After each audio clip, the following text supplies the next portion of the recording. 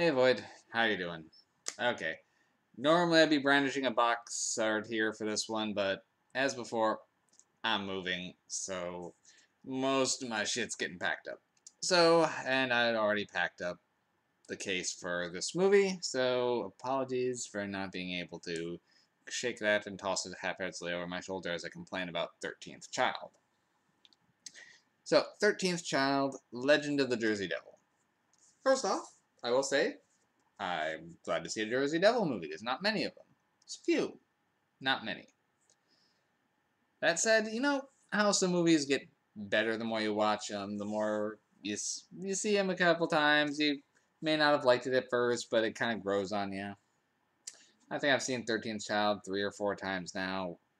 It doesn't get any better. It really doesn't. Movie's got some ambition. I'll give it that. Practical effects, I will give points to. And I will say the Cliff Robertson is acting his ass off and adding a lot of class to this. While most of the other actors just feel like they're ad-libbing. Particularly the guy who plays Riley, no, not Riley. Is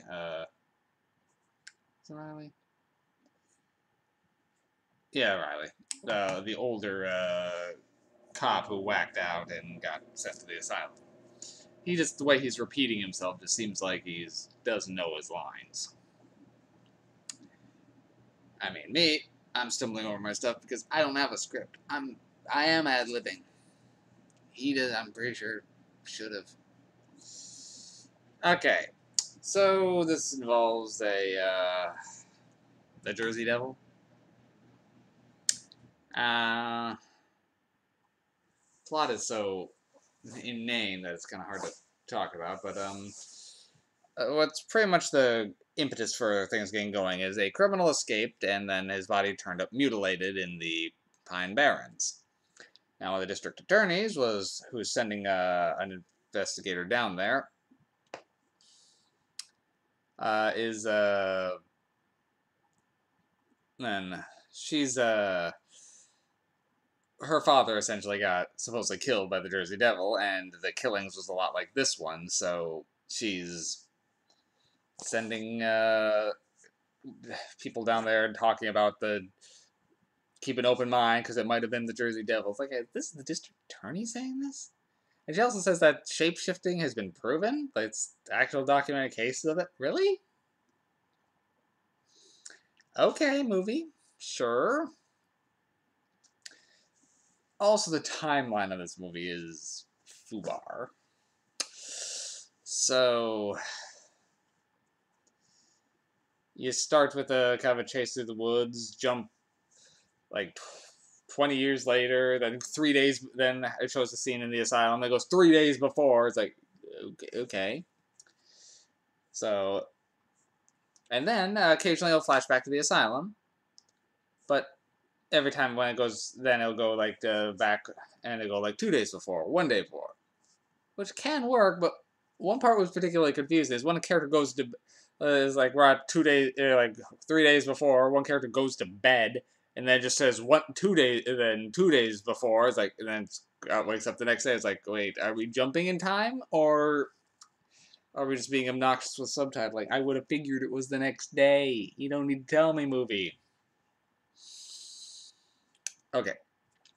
So, while investigating the body, they find a claw and decide to go discuss this with a guy around who knows the most about this, Mr. Shroud, who supposedly has owned the land for generations, is with the Shroud family.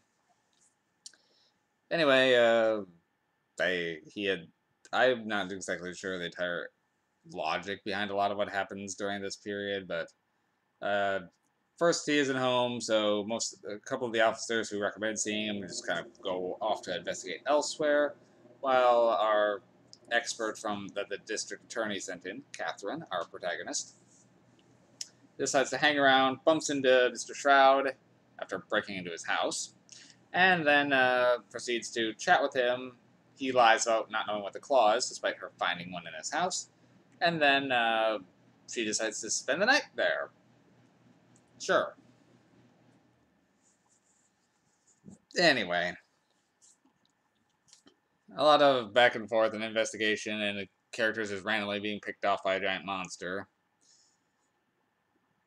Though that also includes like a couple teenagers were working on this movie just to give this movie some nudity. I'm pretty sure because they go out into the woods, have sex in a trailer. Some other kids dress up as a Jersey Devil to scare them away, and then they're found later by some cops who just say, "Next time, go to a motel." So that had literally nothing to do with the rest of the movie. Okay, so it's mostly scenes of this investigation into this mutilated corpse and trying to figure out how Mr. Shroud's involved.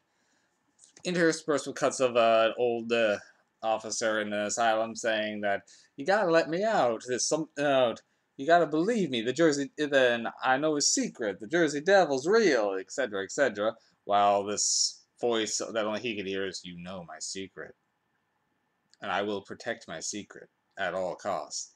This movie's trying to be bigger than it is, but it does not work.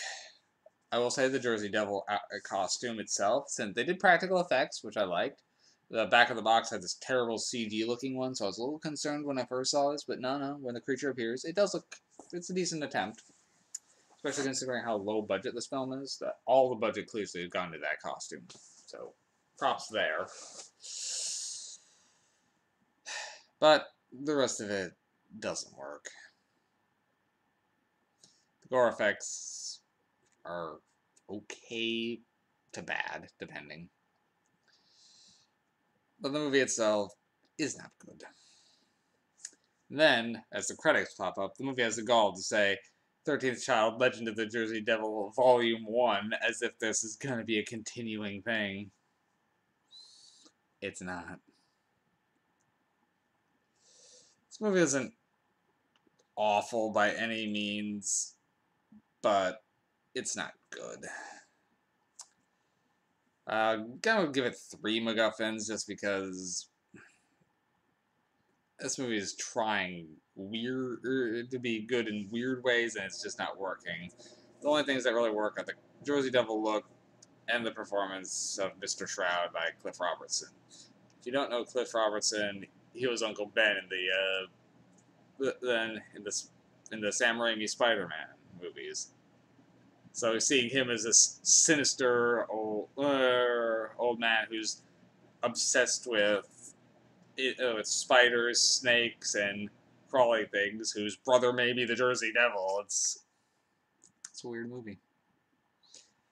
It's worth seeing as a curiosity, but beyond that, 13th Child is not really worth the time. So,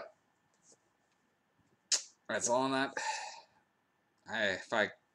My plot synopsis was a little disjoined on this one. That's just how the movie was. I don't know if I said earlier, as before, I don't have a script, but 13th Child came out in 2002. I just throwing that out there. 2002 with with no budget, no real ability in this movie, with the exception of as before, Cliff Robertson. Okay. I love cryptid movies, so hopefully we can find a better Jersey Devil one at some point. Take care, Lloyd.